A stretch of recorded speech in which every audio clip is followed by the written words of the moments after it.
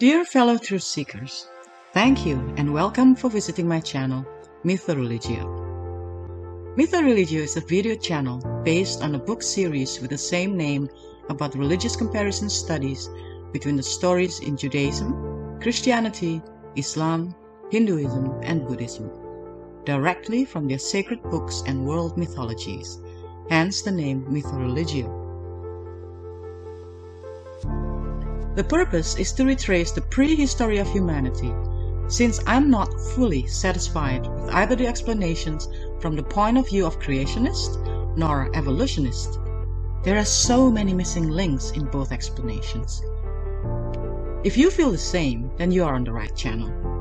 In this channel, I will also analyze about the prehistory of humanity from the archaeological records, modern scientific point of view, and other alternative theories such as the ancient alien theories and Atlantis or Lemuria legends. After thorough research of circa 30 years, I recognize many similarities between all religious stories and even mythologies, and surprisingly, some of them are in accordance or even beyond modern science that have been proven as correct. Thus, I came to the conclusion that all religions must have come from the same source.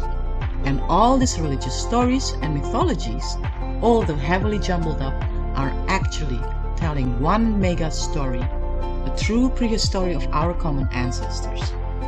This mega story is quite different than what we have been told to believe and will truly blow your mind, as it is more fascinating than our imagination. If you have watched the earlier videos in this channel, I believe you can see some of the similarities too. If you haven't and you truly want to do a religious comparative study, I suggest that you do so. The best way to do a comprehensive religious study via this channel is by watching the videos starting from number 1 and continue until this present video and so on. That way you will see a clear pattern. In this channel I will share almost all that I have written in my book series. However, there is one book so far that I cannot share in this channel due to its sensitive, shocking and dark nature, and also might be considered controversial to some, but I believe it sheds more light to the above conclusion. If you want to read this around 500 pages ebook with many full-color illustrations, you are more than welcome to download book number 5 entitled History of the Dark Side, that is available for free in ebook format that can be found in my website www.mythoreligio.com. You only have to give your email address and it will be sent to you directly. And no, I won't share your email address nor send any advertisement. The link is in the description box. If you want to get the physical book, kindly go to amazon.com. Now let's continue with this week's video. Video number 80 from MythoReligio series, Book 4. Mysterious Ancient Megalithic Constructions, Part 3. Dear fellow truth seekers, in my previous videos I have shared with you some out-of-place artifacts that have been found by archaeologists that are simply too advanced to have been made by our primitive ancestors. Besides the abundance of unexplainable out-of-place artifacts, there are also many enigmatic ancient megalithic constructions in the world. And until today, it remains a mystery as to how did our supposedly primitive ancestors build them. In the past few weeks, I have shared with you the mysterious megalithic constructions in Europe and in the Middle East. Now we will continue with other megalithic constructions in another part of the world, that is in South America. Inca walls. The Inca began as a small tribe who steadily grew in power to conquer other peoples all down the coast from Colombia to Argentina. The administrative, political and military center of the empire was in the city of Cusco in the Peruvian Andes sometime in the early 13th century CE. The Incas have a very unique way of constructing walls. Most of these walls were found around Cusco and Urubamba River in the Peruvian Andes. These walls are different than any other ancient monolithic stoneworks. The stones are huge, not colossal, as the ones from Baalbek, but it's the way they are cut and assembled that amazed us today. The stones are cut in irregular manner. They are fitted so perfectly that no blade of grass or steel can slide between them without the use of mortar. Modern man can neither explain why and how, nor can we duplicate them. The Incas did not need to use mortar or cement, firstly because the adjoining surfaces between two adjacent blocks fit so perfectly and exquisitely together, and also because the stones were interlocked in a combination that could not be budged. Inca stone masons would work the stones until their shape fit exactly alongside all the other blocks that would be positioned alongside that block. In this picture is one of the famous Inca walls in Cusco. You can see where the center stone has been worked meticulously so that it fits together with a total of 11 other stones alongside it. All 11 of these stones have likewise been shaped to fit snugly against those stones respectively adjacent to them. The ingenuity of Inca stone masonry doesn't stop at fitting a few blocks together just to build their Inca walls. Such construction was necessary to prevent destruction in the event of all too regular earthquakes, and the walls were so designed that they would absorb the impact. Even many modern buildings have been obliterated by earthquakes today. It is quite amazing how primitive ancient people like the Incas could come up with such sophisticated method hundreds of years ago. Sacsayhuaman. The Inca wall technique is also used on Sacsayhuaman, an ancient Inca's ruin at an altitude of 3,701 meters or 12,139 feet above sea level. It is a walled complex laden with mystery near the old city of Cusco, Peru. The immense fortress was built by huge stone blocks weighing up to 300 tons, but nobody knows how these stones were cut, moved, and put into place. The longest of the three Sacsayhuaman walls is about 400 meters or 1,312 feet long and 6 meters or 19.6 feet tall. About 6,000 cubic meter or 211,888 cubic feet volume of stone had gone into the construction work. The limestone blocks that went into the construction of the wall weighed up to 300 tons. The transportation of the stone blocks at that age is really interesting. Some of the bigger ones had to be transported more than 80 kilometers or 50 miles across rugged mountainous terrain. According to historians today, the Incas did not use wheeled vehicles like chariots at that time.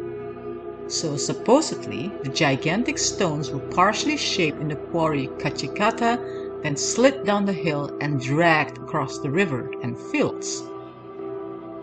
Strange enough, approximately 600 meters or 2,000 feet above the river in the quarries, one can see a stone wheel. It is apparently a mill wheel, 157 centimeters or 62 inches in diameter, with a good part of the back side split off. So, who made this wheel? The Spanish invaders considered themselves superior in military technology than the Incas. They were shocked at the Incas' achievement. Some Spanish chroniclers have degraded the Incas in their chronicles and have written that the fortress had been built by evil spirits and demons. Sacsayhuaman was supposedly completed around 1508 CE. Depending on who you listen to, it took a crew of 20,000 to 30,000 men working for 60 years. The chronicler Garcilaso de la Vega was born around 1530 and raised in the shadow of these walls. And yet he seems not to have had a clue as to how Sacsayhuaman was built. He wrote, "This fortress surpasses the construction known as the Seven Wonders of the world. For in the case of a long broad wall like that of Babylon, or the Colossus of Rhodes, or the Pyramids of Egypt, or the other monuments, one can see clearly how they were executed. How? By summoning an immense body of workers and accumulating more and more material day by day and year by year. They overcame all difficulties by employing human effort over a long period. But it is indeed beyond the power of imagination to understand now these Indians, unacquainted with devices, engines, and implements, could have cut, dressed, raised, and lowered great rocks more like lumps of hills than building stones, and set them so exactly in their places. For this reason, and because the Indians were so familiar with demons, the work is attributed to enchantment. Surely a few of those 20,000 laborers were still around when Garcilaso was young. Was everyone struck with amnesia? Or is Sacsayhuaman much older than we have been led to believe? Archaeologists tell us that the walls of Sacsayhuaman rose 3 meters or 10 feet higher than their remnants. That additional 3 meters or 10 feet of stones supplied the building materials for the cathedrals and casas of the conquistadors. It is generally conceded that these stones were much smaller than those lithic monsters that remain. Perhaps the upper part of the walls, constructed of small, regularly shaped stones, was the only part of Sacsayhuaman that was built by the Incas and finished in 1508. This could explain why no one at the time of the conquest seemed to know how these mighty walls were built. Source: The Ancient Walls by Richard Nisbet. Machu Picchu. Machu Picchu, often referred to as the lost city of the Incas, is another Inca site located at 2,430 meters or 7,970 feet above sea level, on a mountain ridge above the Urubamba Valley in Peru. The unique thing about Machu Picchu is the integration of the architecture into the landscape. Existing stone formations were used in the construction of structures, sculptures are carved into the rock, water flows through cisterns and stone channels, and temples hang on steep precipices. No one knows how the stones were fitted with such precision or how they were carried up the narrow passages to such a high altitude. The structures of Machu Picchu are not as gigantic as those at Sacsayhuaman, but some are surely finer. Because Machu Picchu was never discovered and ransacked by the Spanish conquistadors, it is something of a time capsule. The stoneworks here showed astonishing differences in quality of craftsmanship. In many places there are walls in the lower levels of the fine quality that is the hallmark of ancient Andean stoneworks. Then, as the walls rise, the quality of work diminishes. The lower layers are always finer, always more precise than those above. One gets the feeling that these are remnants of old walls that were discovered and built upon by later hands.